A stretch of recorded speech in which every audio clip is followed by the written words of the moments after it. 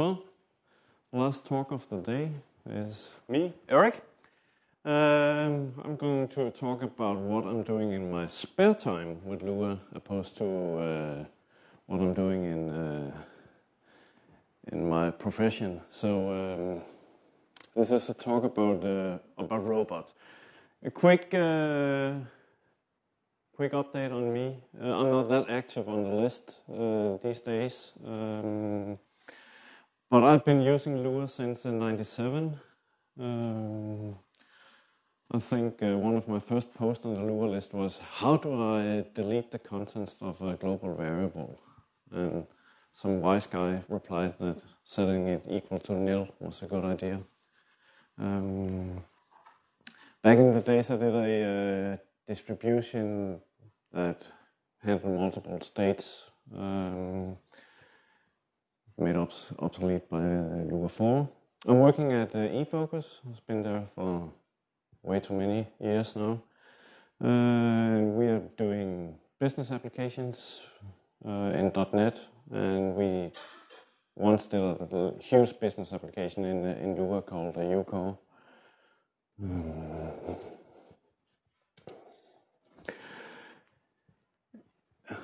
Since Foqus is paying for the plane ticket over here, I'm just giving a quick plug, saying that we're building a business application ERP software for banks and for shipping companies. We have been using Lua for something called Hougaard and business framework.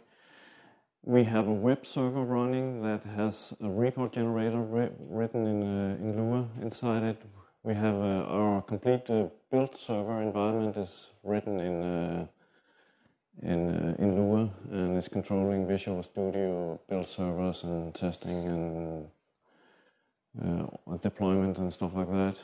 And we are currently working on a code generator that from Lua scripts that basically defines application, screen dumps, everything, generates code for a lot of different platforms.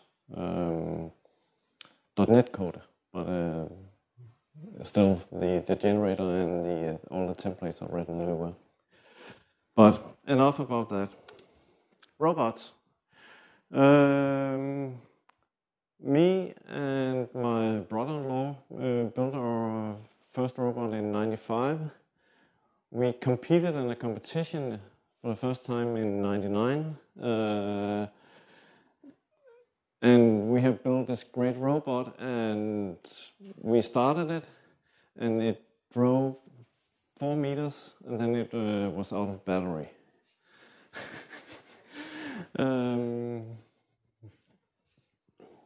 So that didn't go well. The next year we did much better. We had Lua on board. We won the competition, and the robot I have here is the fourth incarnation of a robot where Lua is the main language, the main environment for driving all the robot logic.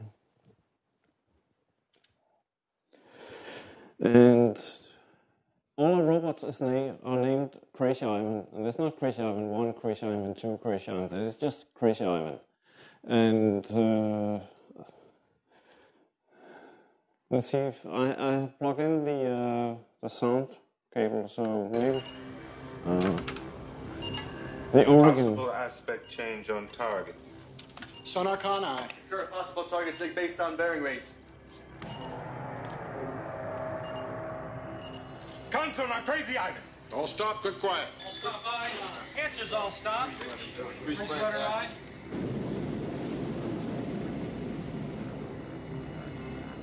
What's going on, Jonesy? Russian captains sometimes turn suddenly to see if anyone's behind them. We call it Crazy Ivan. Only thing you can do is go dead, shut everything down, and make like a hole in the water. So what's a catch? Catch is a boat this big doesn't exactly stop on a dime. And if we're too close, we'll drift right to the back of them. So we're naming a robot after crazy Soviet U-boat operation, we thought that was a good idea because the robots, in many cases, does not exactly do what we think they will do. They make crazy turns, and that's the origin of the name. The competition is called DTU RoboCup. DTU is the Danish Technical University in Copenhagen, and they have held this competition since '97. It's a 3-day event, and when we try to explain it, the easiest way to do that is to compare it to Formula 1 race. Day one, you come, you set up, the course is built, you have access to the course, you figure out if your robot can do what it needs to do, and you program, you tweak the mechanics and so on. Day two is the qualification round. Typically there's around 30 robots in the competition, so on day two the field is actually cut down to 15 robots, so only the 15 best robots go on to the final day, the big day, the third day, where there are two runs, and each and you score points. I'll show that in a minute, and whatever score you get, the best score you get is what's counting. There's a lot of TV shows with robots which are more remote controlled cars than anything else. In this case, when we say robot, we mean robot. You put it down on the course, and there's no communication with it after that. So everything the robot should do should be programmed and taken into account. And there are a lot of different things happening on the course. This is the course from 2011, and it changes every year. But there are some things that survives from year to year. Robot starts out of the starting area, and the floor is just a white floor. The gray areas are tiles on the floor that has a different color. The black line is 1.5 inch strips of duct tape, black. So the first thing the robot needs to do is to be able to see the line on the floor, follow the line, and it's a bit curvy, so robots that are not able to follow the line will drive off in the start. And then the first point, all these yellow lines are basically arcs that you drive through, and every time you drive through an arc, you get a point. The first one is the guillotine arc, so there's a guillotine coming down if you're not driving fast enough. And the funny thing is that especially robots made out of Lego has a tendency to drive slowly. And the guillotine has been responsible for cutting Lego robots. It's not cutting; it's just going down so slowly. But it's always fun to see what's happening there. Then this one is actually a ramp up. So this area up here is elevated for 2-3 feet high. Out here is a balancing board. So as soon as the weight distribution changes, the board will fall down with the robot on, of course. On the wrong side of the center of gravity, or what we call it, the center of balance, there's a golf ball lying on the line. So if your robot has the ability to pick up the golf ball and holding onto it, it can go back up somehow and placing the golf ball in the golf hole that's right on the edge, and there's no protection for falling down. There's another golf ball sitting here that also will give you a point if you can put that in the hole. Ramp down again, or go down a flight of stairs if your robot is up to the task of driving downstairs. Then the number 7 is the speedway. So if you drive from 7 and up and around and through number 8 and back over to the thing with the green dot, then if you can do that in under 7 seconds, you get 3 points and 2 points under 10 seconds and 1 point under 15 seconds or something like that. Number 9 is the rotating axe. So there's like an axe with a double-ended axe that rotates, and you have to drive through it at the right time. Number 12 is a simple maze, but there's no line on the floor, so you have to navigate the maze without having the line to help you. Number 11 is a tunnel that has a door on each end that opens outward. One of the doors is a bit longer than the width of the tunnel, so if you can drive in and push the door or somehow pull the doors open, you can drive through the tunnel. All these, like the tunnel, are 2 points, and there's golf balls at 1 point, so there's an extra point besides the yellow ones. And then you're finished up there, you go down here. There is a simpler challenge in driving the last step without the line. Number 13, the standard arcs, but there are an LED strip with red LEDs on it, and one of them is blinking, meaning red light, so you have to drive around that one and through the other one. But you don't know which one until the robot is there, and the robot will have to look at it and see which one is blinking. 14 is goal, and there are 2 points for getting all the way to the goal. The basic principle is that if your robot is not very capable of doing tasks, you should just be able to keep right whenever the line is splitting, and then you'll basically go up the ramp, down the ramp, and around and to the goal.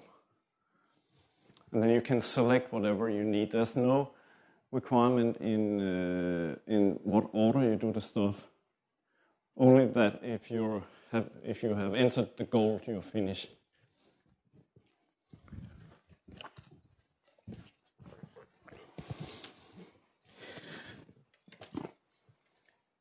Our first robot with Lua was our 2000 model.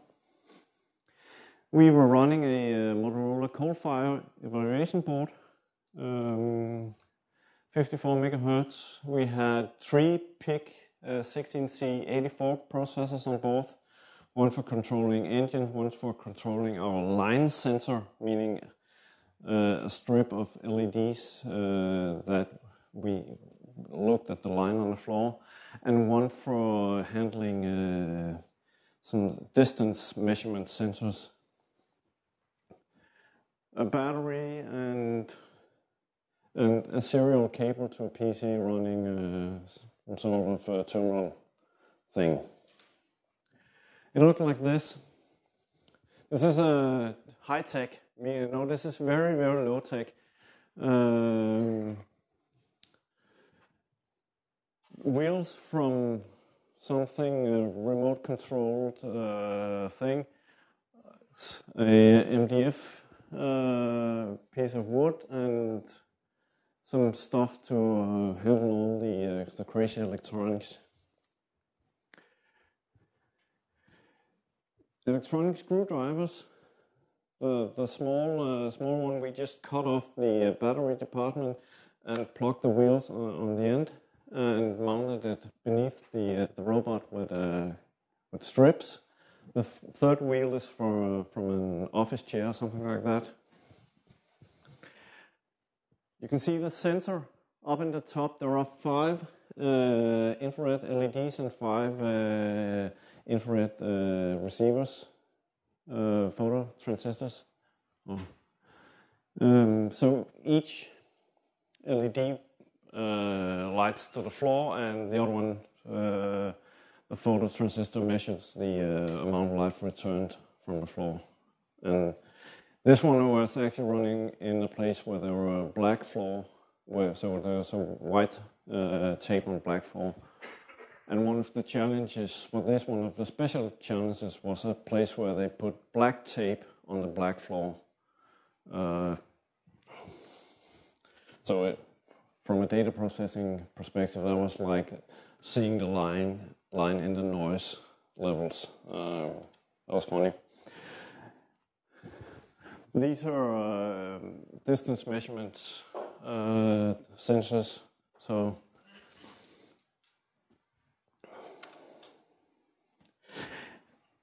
we were running on this coal fire evaluation board. The only thing we had on it was Lua.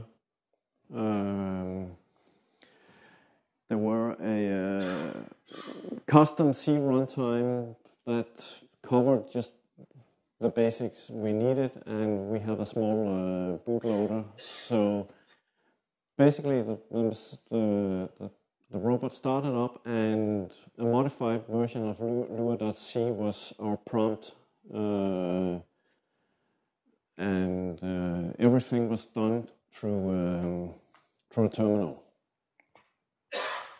Still, in 2000, this was a huge benefit compared to programming something, compiling it, generating a flash image, connecting the flashing equipment to your microcontroller, flashing, and then booting up. So we can make changes so much quicker than all our competitors, because they had to go through this entire process each time they just wanted to change a simple thing. No floating points, so everything was done with integers. Very simple state list, an array of strings for Lua codes, and the state machine would just pick the next thing to run whenever something exited. One of the worst thing that could happen to a robot in this competition is that it's standing still. It's better that it runs, and just if it sees a line, follow it. It might generate points. So whatever happens, the robot should never stop. So between all these, the robot is running. The robot is not stopping because what if there is a bug in the next entry? So just keep the robot running. Let's see what's happening. Catch it if it's driving over a cliff.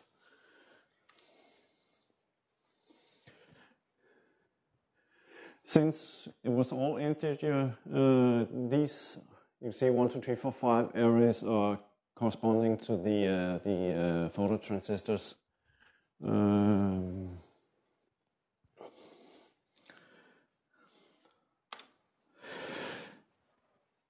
One very, very strange thing we had was that everything was doing great, the robots were running, and suddenly it ran off the line. And it was strange because everything was working, and in some cases it ran off, in other cases it didn't. And what was actually happening was that at some point in time, Lua decided garbage collection. We need to collect some garbage. So Lua started doing garbage collection. This is on a CPU without mirror managed units, so garbage collection was quite slow. And if that happened just in the time where the robot was told to make an adjustment to the left, it will then do that adjustment instead of doing that for 20 milliseconds or whatever, it will do it for half a second. And half a second is enough for that not very wide sensor and a tape, duct tape line that is almost as wide, that is off the line. And then it looks at the floor and sees that looks like a line and drives somewhere off the cliff. So what we actually very, very pragmatic did was that we paused the robot whenever we needed to do a garbage collection. So the robot was arriving, half a second, and then continued. Yeah. So a very, very physical visualization of garbage collection.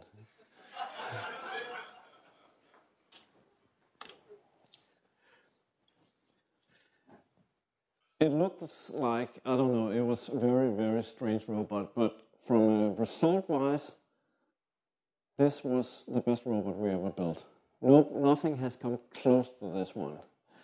It may have something to do with the fact that this was built pre-kits and stuff like that, so time was not an issue.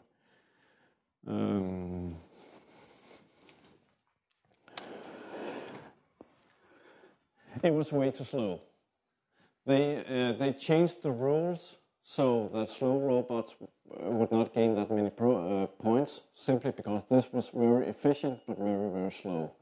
And the university decided that they want more action, so they started in the following years to reward more points for speed. We had a lot of stupid design decisions in this, meaning that some of the electronics were running on unregulated power, and so everything was sensitive to battery charges.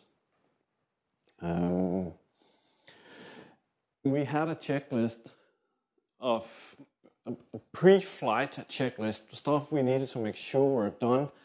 That two A4 sheets of paper with stuff that we needed to make sure and do before we started the robot. It was insane.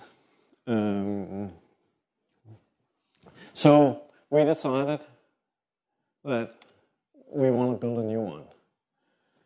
It has to be better, faster, and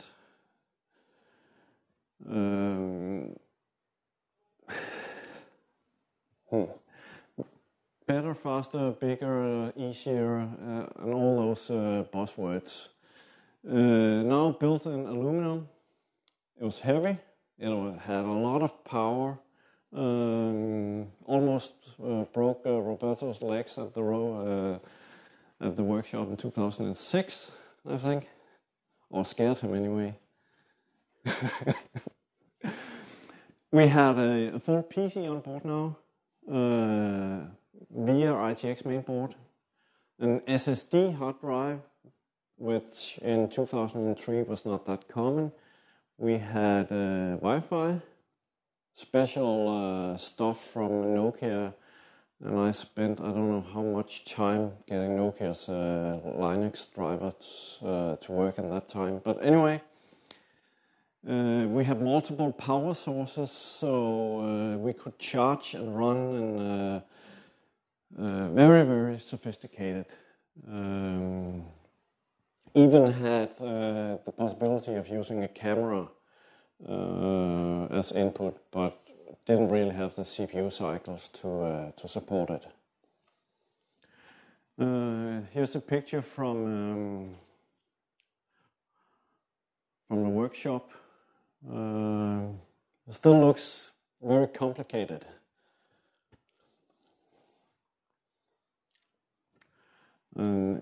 Camera edition. Now actually a different layout from the last one. See the big bulky Nokia Wi-Fi adapters.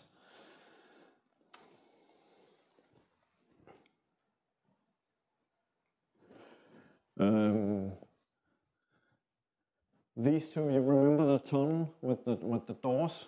They were metal, so we one day basically my mother-in-law had on her fridge these stupid magnet figures sitting on a spring, and we stole two of them and mounted on the front, and that could actually grab hold of the metal door in the tunnel, and we drive up to it, connect the magnets, and slow it back out, and thereby opening the doors.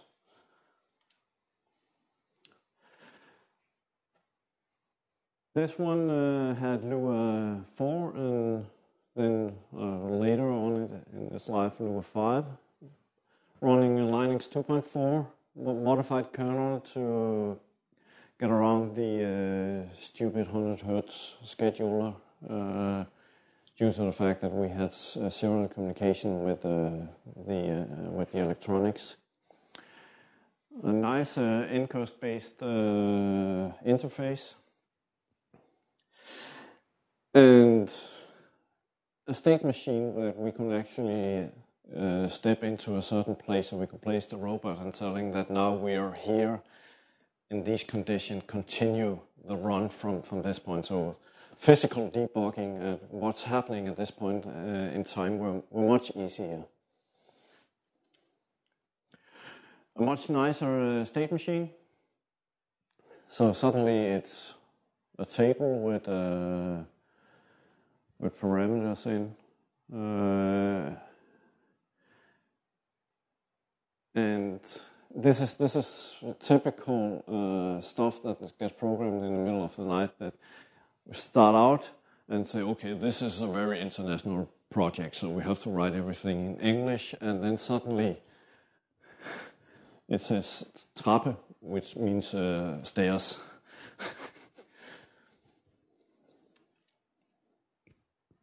And we see here to the finish, fake, meaning that no matter what, just continue. Drive, and then if somebody picks it up and turns off the power, it's probably done. The other Lua code has also progressed a lot from the early one. Some of the principles are exactly the same. Basically, Lua code has survived between robots.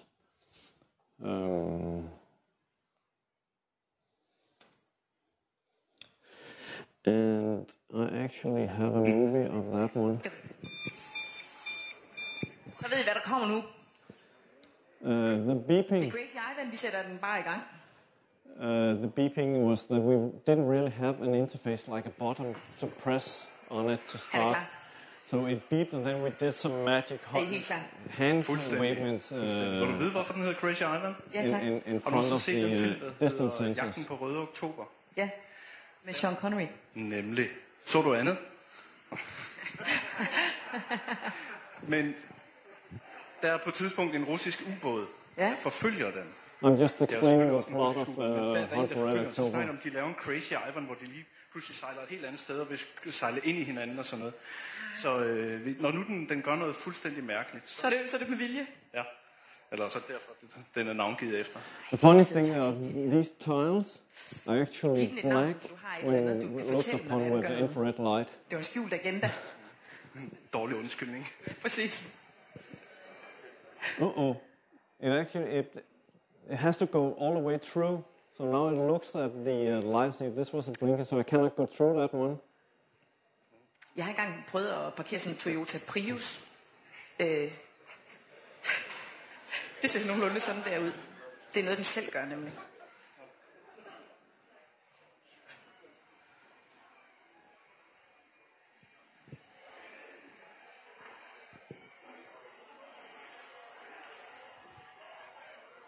Men I har heller ikke pillet ved den her i pausen? Jo, selvfølgelig. Vi har skruet på noget heroppe ved golfbolden, der ikke kom i hul, og forhjul, der kom i hul i stedet for. Så, I turde godt tage chancen, selvom I sådan er lidt erfarne, om ikke ældre. Jamen, det er os, der har erfaring. Vi kan godt kode uden at teste det. Well, it's missing the golf ball, but the robot has no idea that it's missing the golf Men ball. hey, det kan være, den kører hen over hullet alligevel. Vores problem er, at den her linjesensor, vi har, den har været med i 5 år, og vi er ikke så gode til at bygge nogle linjesensorer, så vi sender rigtig meget strøm ud i lysdioderne i den. Så de er ved at være brændt af. Og det gør, at for eksempel, når vi skal se bolden derovre, så kører vi den hvide streg her, og ser kanten mellem fliserne og det hvide. Så tæller vi, så kører vi et vist stykke frem, og så må bolden ligge der. For vi kan ikke se bolden. Og nu er vores sensor i stykker, så vi kommer lidt længere ind her, så vi kommer lidt... Se nu det. Det er også derfor, den er gået lidt i stykker.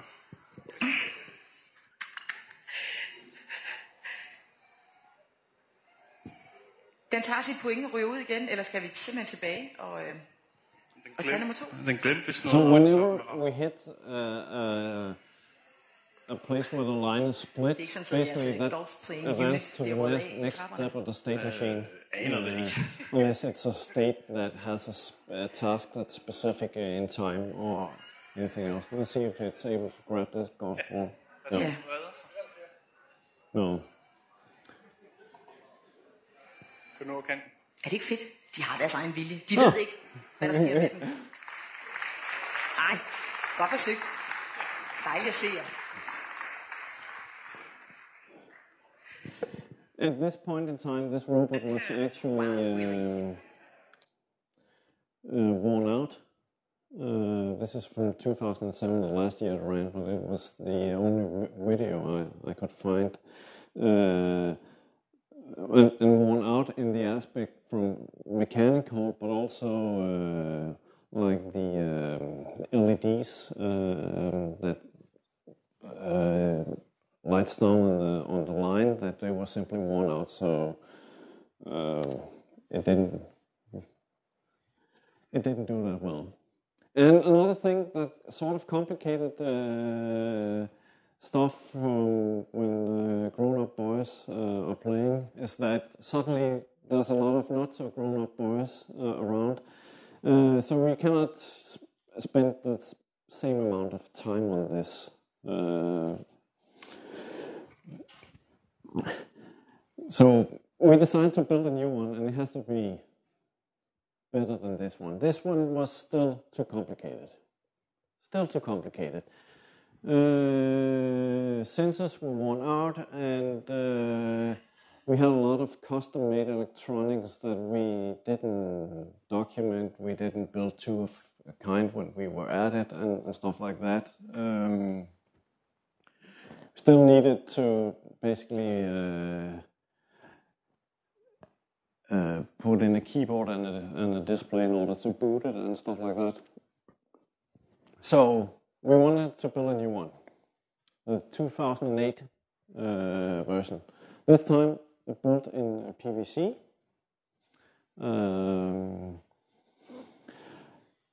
Again, a VIA PC board. This time the Nano ITX board, so it's even smaller, a faster processor, better battery stuff, fantastic power supply. If you ever play around with putting PCs in strange places and need a power supply, look into the automotive stuff, because they make power supplies that can survive the electrical system in cars, and fantastic thing. We decided that we don't want sensors anymore, everything should be camera based, so the robot should just have a single camera and everything should be done with the camera. No sensors, no distance measurement, nothing of the kind, everything on camera. And for some strange reason we ended up having an internal Ethernet network in the robot between the components. So instead of 0 ports or GPIOs and stuff like that, everything talked TCP/IP.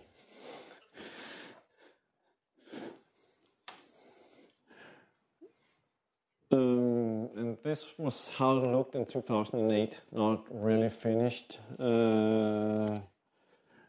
This is 2010, much more finished. I think we are lucky, in a slide or two. We installed Windows XP on it with .NET. We installed Visual Studio 2008 on it. We installed MP Lab for programming the PIC-18 processor on the controller board. What we wanted was a complete self-contained robot, meaning that the only thing that we would need is something where we could do a remote desktop connection to the robot. Anything else should be in the robot, yeah? Oh, that's a good question. Because at that time I was doing some other projects with Lua in .NET, managed Lua code, and that combined with the fact that there were some very, very nice image libraries available for .NET sort of made, and again from the aspect that this should be very easy, because PIC programmers in Linux is suddenly complicated, but in Windows is a piece of cake. So from that aspect, it has to be very easy, because kids, time and all that. So it was running Lua as a managed .NET assembly. We use something called aforge.net, which is a very, very nice imaging library. We built a editor based on the ever so popular Scintilla control. And we changed the way the robot worked into a frame base, because if we didn't get a frame from the camera, we didn't know what to do. So the camera was suddenly the driver of everything. More close resemblance to rendering pipeline, basically, but the other way around, that we started with a picture. And created a nice user interface with camera preview and the, in this case now, complete Danish state list and sensor inputs and stuff like that. And the very important panic button that would kill all engines and stuff like that, because this one was fast. Actually, just one more thing that what we could do with this one, which we really like, was that we could record all the images that we got from the camera. So we could do a run and record all the images and then run a simulation, change the program, and then actually use all those images captured to do a simulation and see if we could get the robot to... We couldn't get the robot to change behavior, but get a different result in the place where it suddenly went wrong.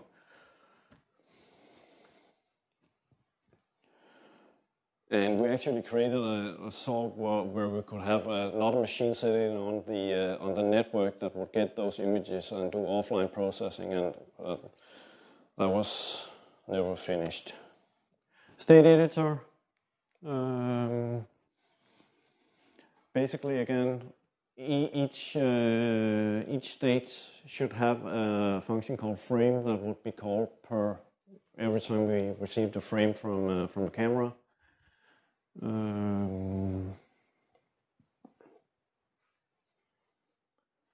This one is a simple rotate, so it has to rotate a certain number of frames.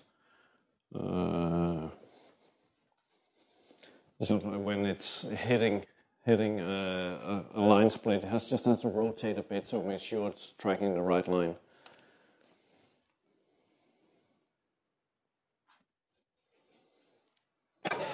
En klassiker i RoboCup. So this is from 2010. Ja, det er jo 12. gang. Let's. You see, the kids are even here.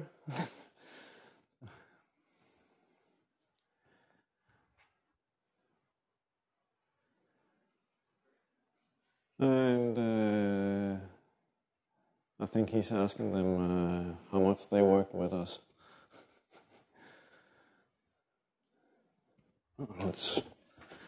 That's a very nice sound. So let's. 6 hjul. En meget spektakulær løsning. Jamen, det var noget med, og den kan faktisk køre rigtig, rigtig hurtigt, så vi har forsøgt... This is not even top speed. This one is very, very fast. ...til hver eneste hjul.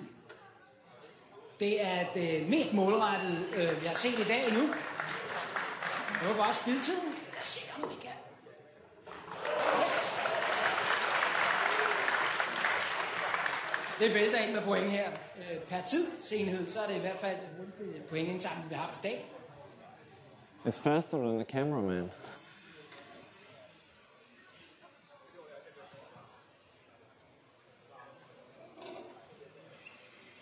Ja, pas på. Den prøver at nå det til de 15, tror jeg kunne hjælpe mig. Min sanden, om ikke der var et hastighedspoint.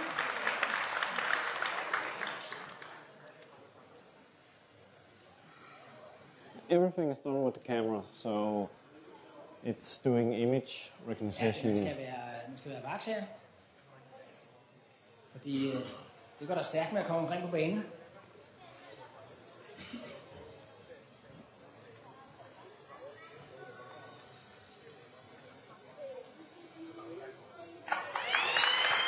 Crazy Ivan. Det var jo næsten en magtdemonstration på den. So last year, until this point, the presentation has been more or less the same. Sorry for the couple of guys who have already seen it. I ended my presentation with this slide, saying that what should we do? And we were playing around with 3D visions based robots, either that funky camera there or the Kinect, which is pretty cool also. We wanted to be faster, smaller, just as easy. I think the last one was very, very easy. Self-contained is just a nice thing that you can pull out of the box and it will actually work. You don't have to do a lot of stuff and remember what sort of driver or environment you had installed on your PC and what PC had the programmer, where's the cable, and all those crazy things. And then the last item, 3D printed.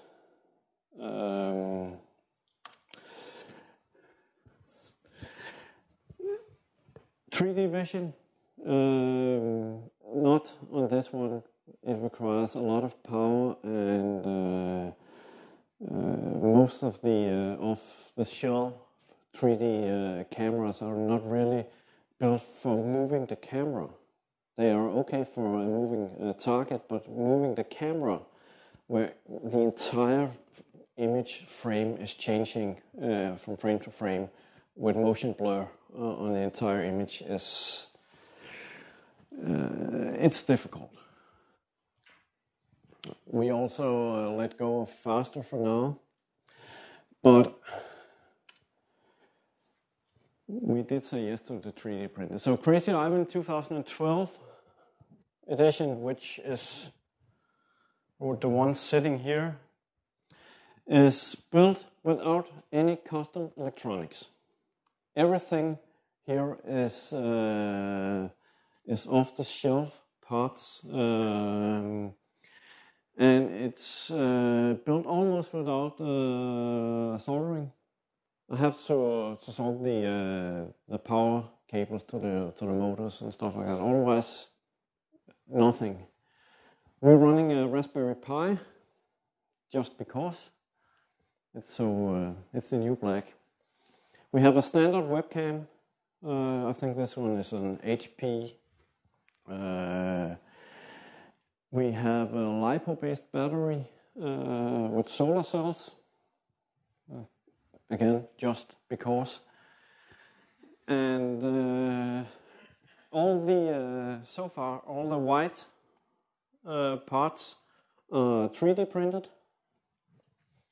And we're working on 3D printing the engine compartment also. So not really anything to do with the lure, but this is the new toy from home. And it's actually very, very good with kids. Just a quick suggestion. You can print a lot of funny toys.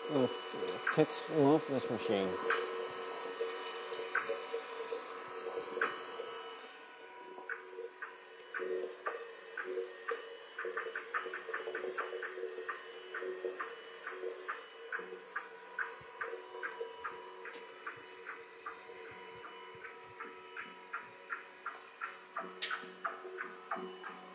It's printed in something called PLA, which is a plastic that doesn't pollute the environment, stuff like that.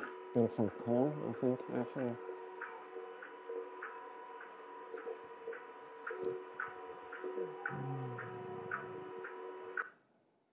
And we can take a look. There isn't any lure code in 3D printing yet. It's mostly Python. I don't know why, but that's just the way it is. No, it's actually printing that specific part here, so there are a compartment inside to hold the battery and access to different parts of the mechanics. That one took about 10 hours to print.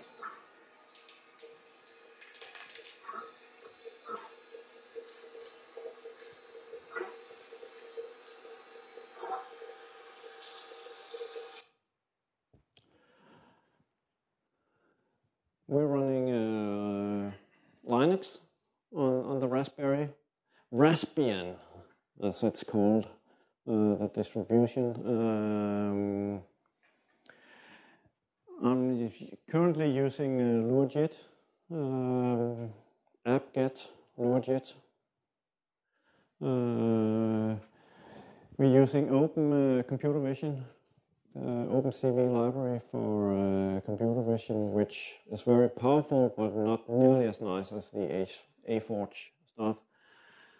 And we're currently in the process of creating an I2C based communication library for sensors. So basically all sensors are sitting on an I2C bus. And motor controller, displays, servos, sensors, everything, standard components bought at a China-based electronics store. I think Fabian is going to show different parts of pieces of electronics like that tomorrow. One thing that we have always talked about, but has not really been an option due to time constraints and stuff, is that building more than one. So building a soccer team, building 5 robots that will together do some stuff, that is on our to-do list. Playing around with a lot of different sensors, of course. Perhaps looking into boards with a little more power than the Raspberry Pi. And also the lure scheduler and stuff by Shiro looks very interesting to use as a base for this. And in another place I have played a lot with, I don't know if you see Google's Blocky, which basically is a visual programming thing for kids. A bit like the Lego or NXT stuff from Mindstorm or Scratch, if you know about that. But allowing kids to play with the robots. My son who's 3.5, is playing with this one in a simple remote control program where he has the PC and the arrow keys, and that one is driving around in the living room, and he's sitting on a chair way secure, so he's not driving into himself, which is the big scare, and he loves it. I'm playing around with it. So it would be fun to actually see if I can do some visual programming for environment for the kids.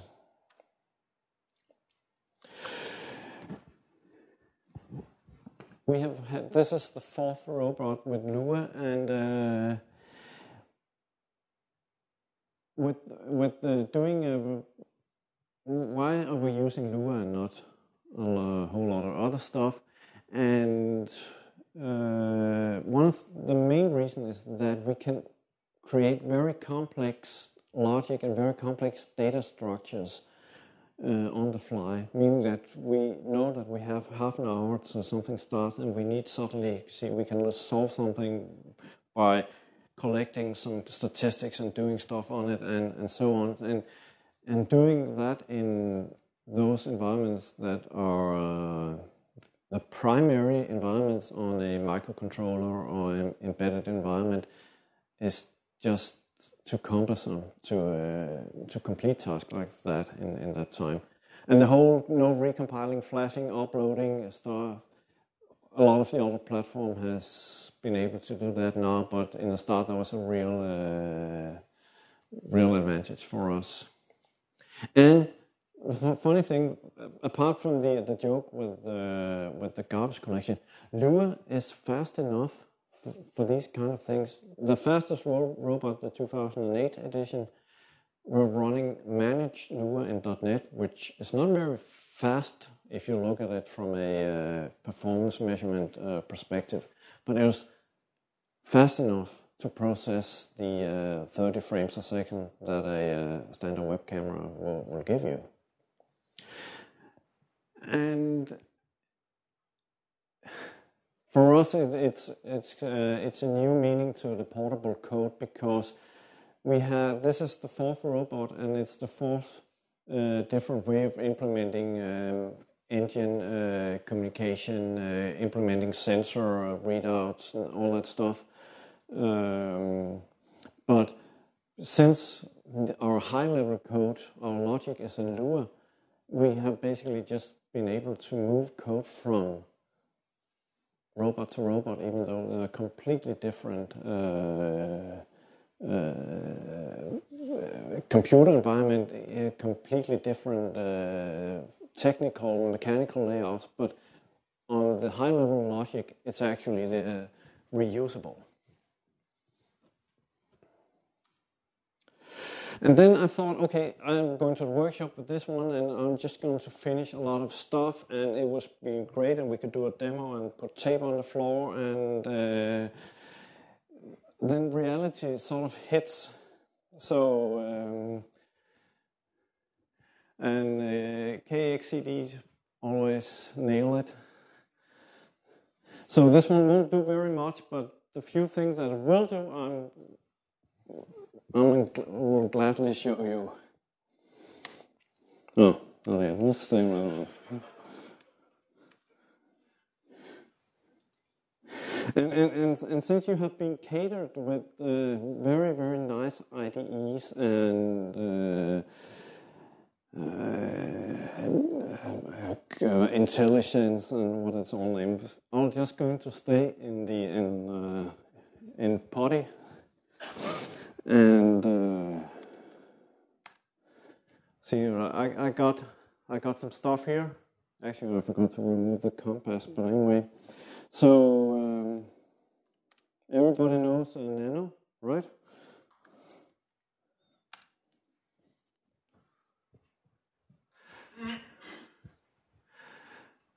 Simple Lua program.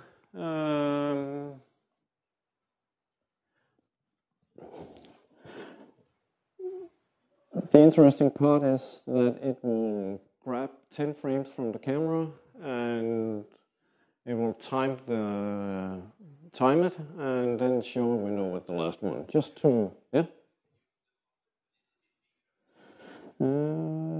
I can try.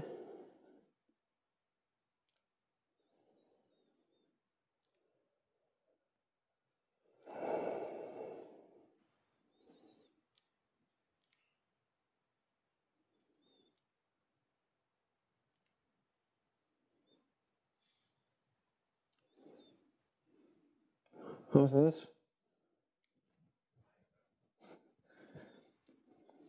Or I could actually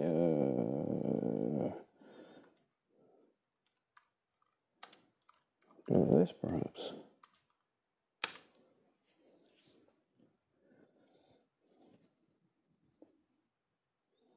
Is this better?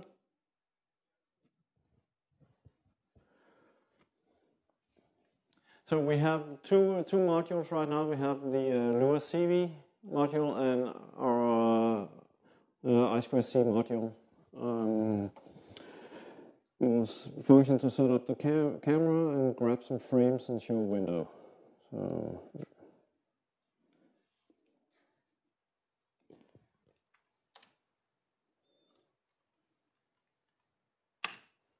So a lot of debug messages, and we got a nice picture of you guys. Not that big, anyway.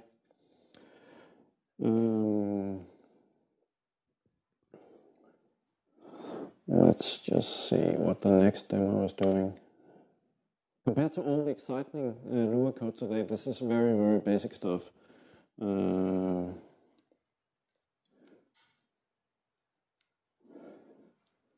Which one is it? This one. This one will grab the camera again, extract a band of the image, convert that to grayscale, and do an edge detection on it, and calculating some sums, and I'll probably show a couple of windows. Let's see what's happening if we are doing edge detection on you guys.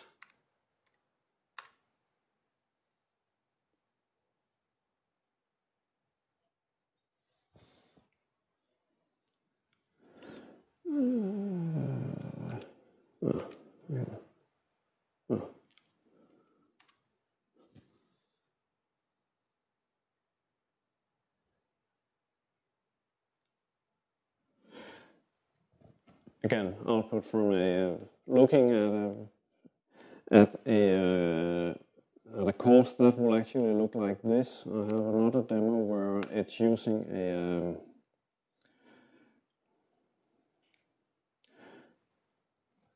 this one is actually one of the stored recorded frames from the 2008 robot driving up the ramp. And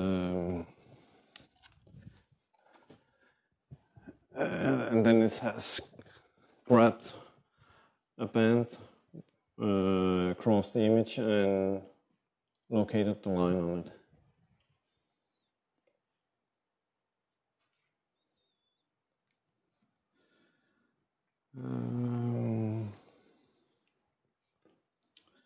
The next demo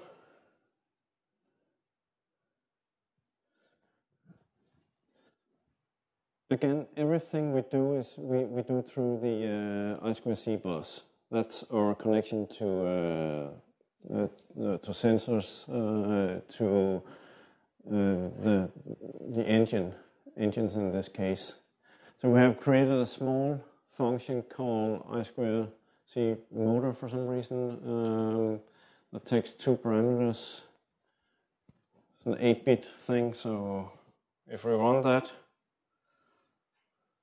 it should turn one motor way up and the other one almost turned on, I guess.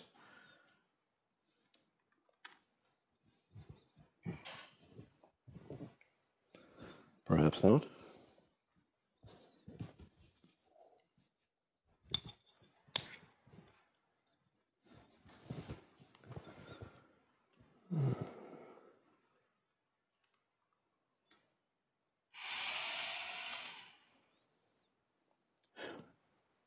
That is almost similar. Let's just go to the last thing here just to let you guys off. There was the program that my son played with the other day.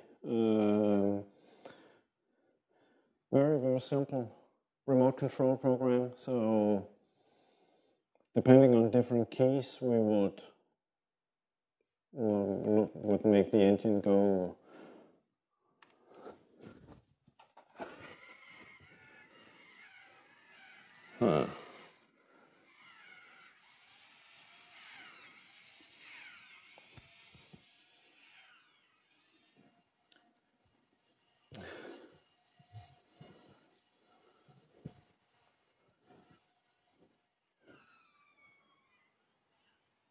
There is a tradition that we try to hit Roberto with the robot, but anyway.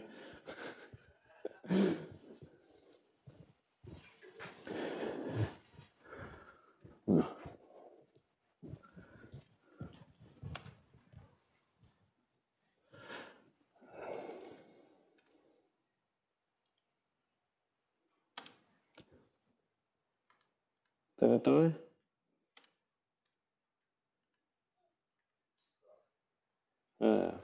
That's fine.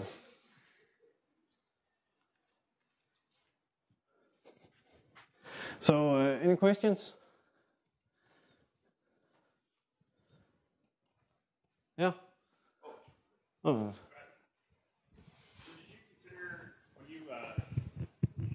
When you decided to do 3D printing for the most recent one, did you guys consider doing desktop milling at all, or is it just 3D printing was too cool to not do?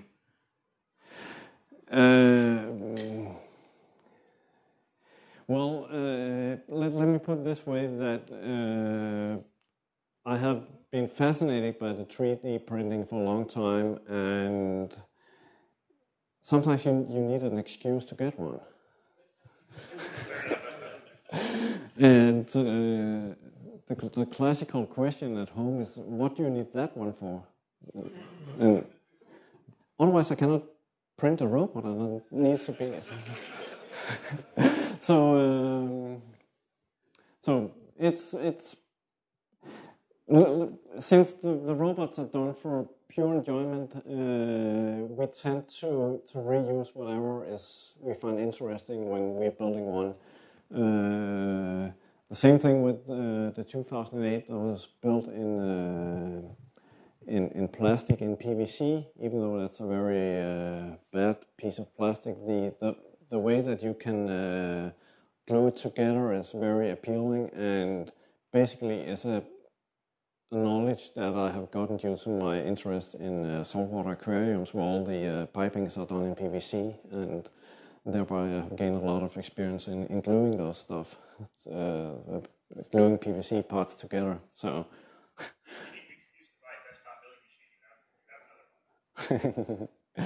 Yeah, perhaps. But there are still many hours of fun in the 3D printer before that art is mastered. It's a interesting learning curve. Leo? Erik, thank you very much. Great talk. Since your last Crazy Ivan has only one camera, how exactly does it measures the distance? We make that simple definition that the world is basically 2D. And since the camera is fixed mounted on the robot, basically any pixel in the image is mapped to a specific distance in space. Since we are just pretending that the world is flat, completely flat. And in the cases where it's not flat, is within the margin of errors anyway. So very pragmatic.